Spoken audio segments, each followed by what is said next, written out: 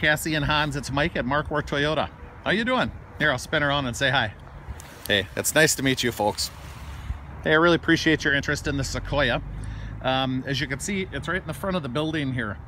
That's not necessarily the greatest news in the world because there's a yellow hold sign in it. There's another one of our salespeople here that has somebody coming in today on it from Rochester. So anyway, I will be glad to kind of keep you posted whether it did sell, but I wanted to make you the video regardless, just in case. And I'm gonna cry if it sells because this thing it's really nice. The rims, fantastic. Tires, tons of tread left on them. As you go down the side of this, I kind of did a little quick walk around too. It's really in good shape. And underneath here too, you know, just so you know, the person that had it too, there was a scratch there and they touched it up. And obviously it's wet here too, but I wanted to show you down there, nothing for rust at all on it. Yep, and the person was really diligent about touching up little spots on it. Tiny bit of pitting on the rims, but for the year, it's very minimal. And it does have the Michelin's on it, just so you know, so even better. Going around to the back, just in fantastic condition. Oops, move it up a bit there.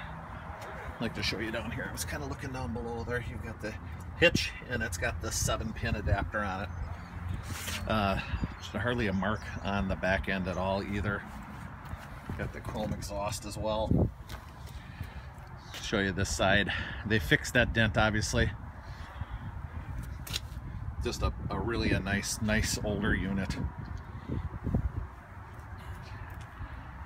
Just on the edge of the thing there, you see, just from people's feet kind of clicking it.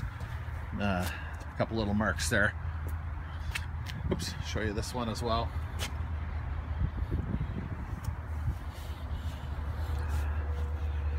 Yeah, the overall, just a beautiful unit. And it is obviously wet, but I try to point out any little marks. I didn't even see any marks on the hood. A couple tiny little teeny weeny things, so I gotta really look. Okay, let's show you the inside. This one's got the tan leather interior. Has the upgraded JBL audio system. You know, leather, a little worn, but certainly not in bad condition for the year at all. Looks like they had restitched that. So, boy, for the year. Obviously not new, but man alive, in real good shape for that. Obviously the driver's seat's always the toughest one. That seat looks fantastic.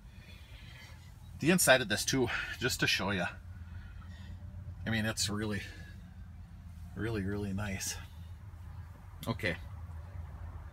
That back window does go up and down too on that, which is pretty cool. Again, this one does have that 1 month, 1,000 mile bumper to bumper warranty on it.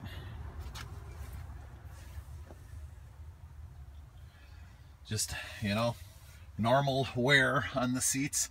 You get a little bit of kind of wear lines in them.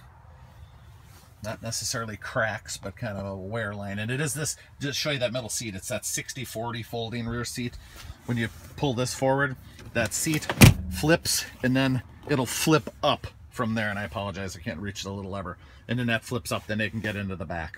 And there's your back. And then that's a 50-50 split on those back seats. So I'll show you up here. Headliner looks real clean. There's your DVD player. Here's your rear controls for your climate control. Giant sunroof on this thing. It's just huge. And then, if you can tell over there, I just got to look at that. A couple little scratches on the front of the glove box. Obviously not the end of the world, but all right. There's the rest of the look of it. I tell you what, I'll keep you posted if it's still available or not, okay? I really appreciate it, you guys. Have an awesome day.